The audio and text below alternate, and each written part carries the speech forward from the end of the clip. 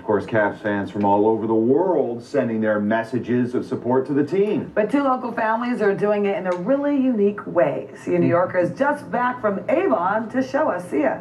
Yes, Tiffany and Chris, can you imagine loving the Cavs so much you decide to mow your lawn to show your appreciation? It's true. Check it out. Two families in Avon cut their grass into Cavs designs.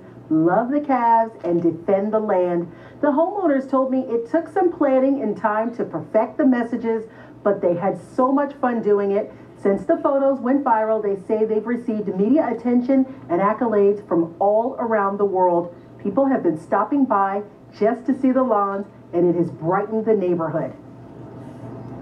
I think everybody takes it in pretty good spirit that, you know, it's not something that's permanent. It's going to grow back. It's grass. It's like hair. You cut it.